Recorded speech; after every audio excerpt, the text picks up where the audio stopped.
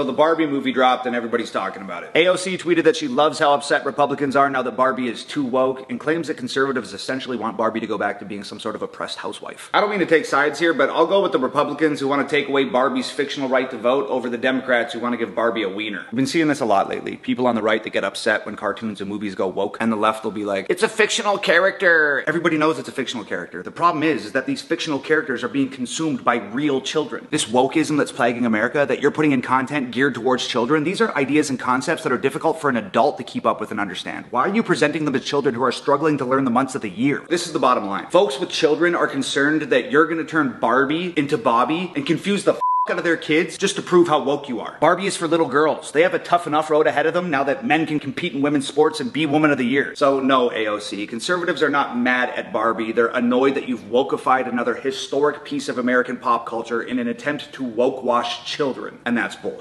It's summer blockbuster movie time, which means it's time to bitch and complain about whether or not you love or like or finding political messages in movies that have nothing to do with anything you would ever watch. He'd rather take away Barbie's fictional right to vote the Republicans want. That's not the flex that you think it is. Versus Dems who want to put a penis on Barbie and call him Bobby. So on one hand, he complains that it's a fictional character and he'd be willing to take away her right to vote because it doesn't mean anything in real life. But at the same time, it's the same fictional character that you claim they're putting a penis on that would affect real-life girls as well. Does it matter that it's fictional when you don't care versus when it's fictional that you do care? On to Ben Shapiro, who's found a way to corner the market on complaining about entertainment, specifically movies and television shows, because he had intros like this. What the f***? Run.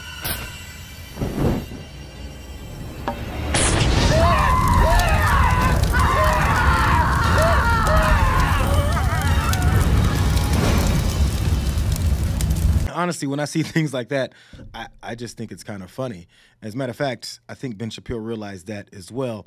And this might be one small point I would agree with him on. So I do this review, I put out this tweet, and everybody loses their mind. I mean, loses their mind.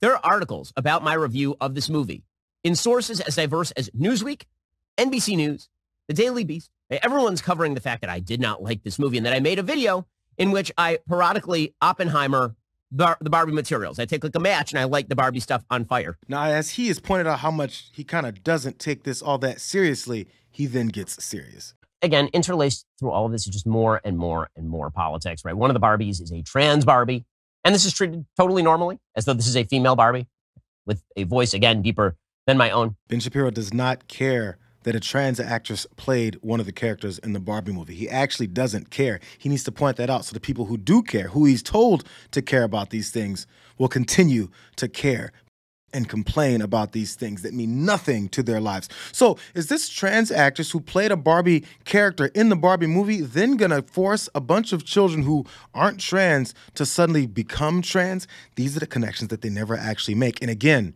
it's strictly for their own entertainment and money making. Still, he knows so much about this movie, he'll tell you who the intended audiences were. Okay, so conceptually, the movie is a show. I want to ask this. Who is the intended audience for this film? Who's the intended audience for this film?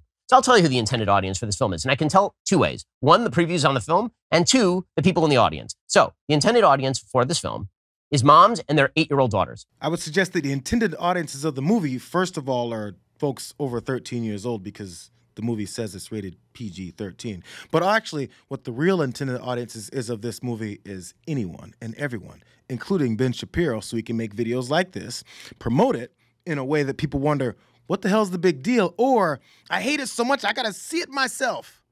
Because that's what apparently is happening in places that are unexpected. This is where Barbie and Oppenheimer are trending in the United States. I don't know if this says anything about anything, but check it out. I don't know what's going on down south. They like this Barbie movie a lot, Taylor. A little bit more fun down south, maybe open to the experience. Barbie's like really big in the red states. That's right. And Oppenheimer's really big in the blue states. Yeah. That's going on, Taylor. I know. I think you know what's going on, Bill. Do we? That's the problem. Do we know what's going on? I'm not so sure. No one actually would care, but in fact, we've got this hyper-partisan political world that we talk about everything in these terms is exactly why we keep doing it, because it makes them the money.